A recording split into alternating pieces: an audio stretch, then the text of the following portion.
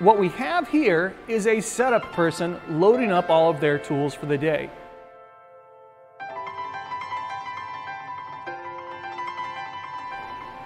But hold on a second, wait. Mistakes have been made. This newbie setup guy has made some mistakes that are going to cause us to break tools, to run parts out of position, and maybe even jam up their tool changer. But to avoid these kind of newbie mistakes, okay, boomer. Yeah, I know. That can cause us problems. That's why we're going to look at how to avoid those mistakes in this Haas tip of the day. Everything for me begins with my setup sheet. So check this out. I've got a block loaded up here. Okay, boomer.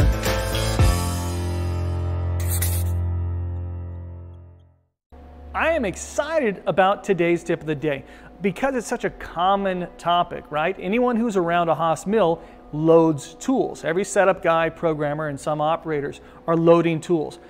But what we saw earlier with that unnamed setup guy putting the tools in was actually pretty bad. Some bad things were happening. Number one, he was loading up a large tool, and he had not yet designated it as a large tool on the pocket tool table. If you've got two large tools next to each other in the carousel, they might bump into each other and jam things up. And then you have to go through an entire recovery process. So we've made an entire video about this. We'll link to it in the description. So we're not going to talk about that anymore in this video. What we are going to talk about is boring bars. Boring bars are fantastic. If you want to get just perfect positioned holes, this is the way to do it. The reason that they position so well, that they put the holes right where you want them, is because this type of tool is not influenced as much as an end mill or a drill or even a ream. Because they have a single insert, it's called a single point tool, it has the same load as it comes around, right? For the most part. Hold on one second, this will make more sense if I have some example parts. Okay, I've got some parts here. So for a normal boring operation, our tool is going to come into the spindle, start rotating, it's going to feed down, and then what's going to happen is at the bottom of the hole it's going to orient itself, and it's going to face most likely to the left. If the boring head at the bottom of the hole is facing to the left, it's then going to stop and it's going to retract by a certain distance. That distance is defined by the Q value on our G76 line, and then it's going to retract up. Now, why do we do this? We could just use a reaming cycle, which means it feeds down and it feeds up, right? Just feed down, feed up. We're not going to use that typically with our finished boring cycles. Giving it that kind of spring pass, it might leave a beautiful finish on the way down, and then as it feeds back up, it's not really grabbing the material, it's just kind of rubbing up against it, and it'll give you a crummy surface finish, and weird things happen. So we want to engage in the cut on the way down, retract, and then get out of dodge.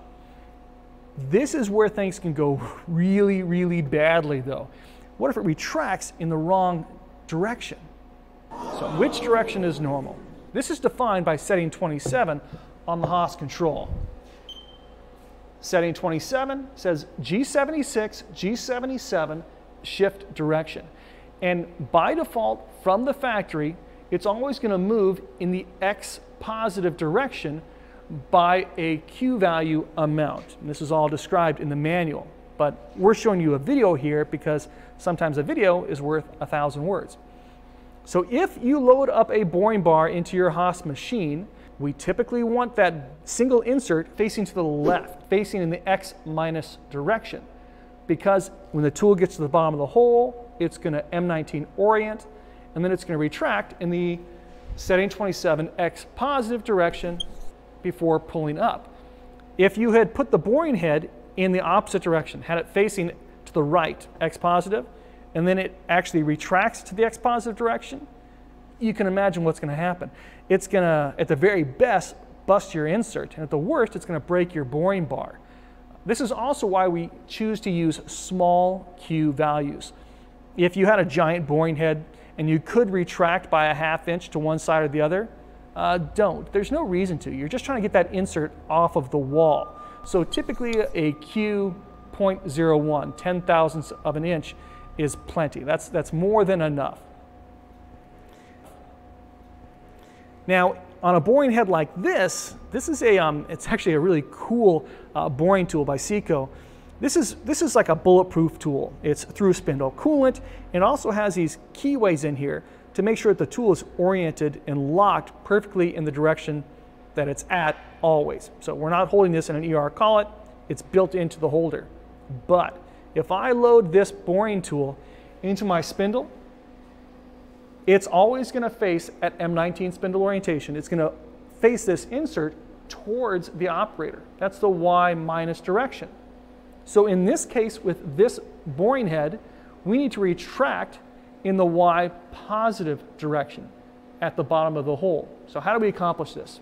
Well, right off the bat, we've got to get rid of the Q value on our G76 line. If there is a Q value on your G76 line, whether you've got anything else on there, it's going to always retract to the default setting 27 direction, which is X positive, which might break this tool if it's got a large value. So Q always supersedes an I or a J value. So just using an I or a J is not good enough. You've got to get rid of the Q.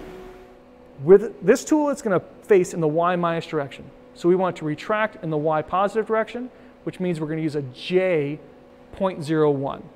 A J positive 0.01, not a J minus 0.01.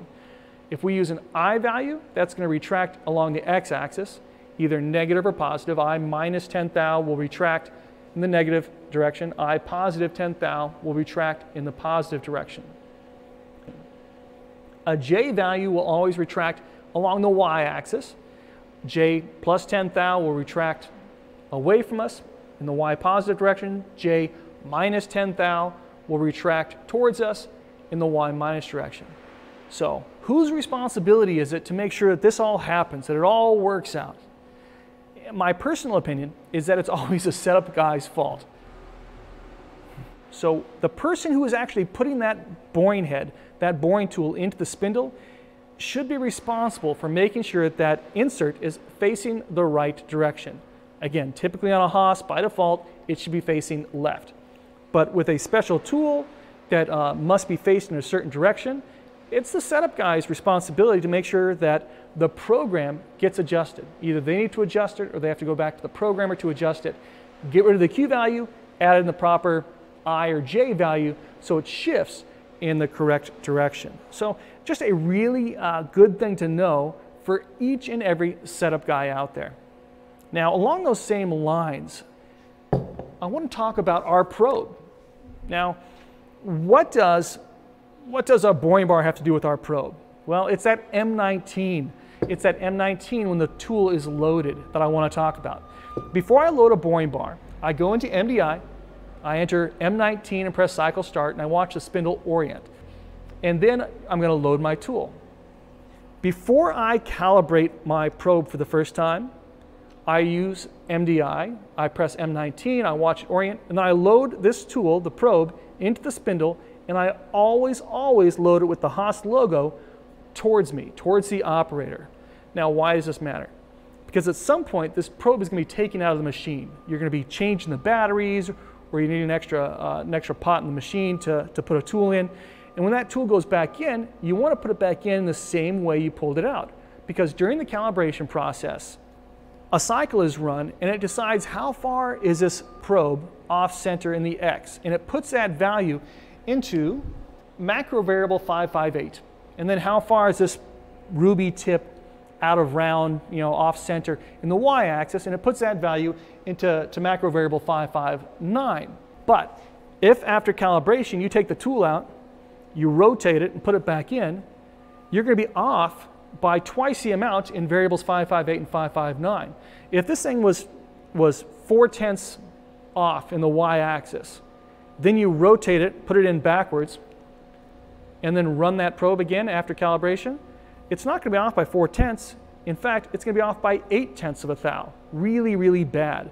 Those calibration values are there to make things better, not worse, but they'll make things worse if you don't put it back in facing the right direction. So just one more thing to consider. So we talked about loading in your face mills. Before you do that, make sure you designate large tools as large.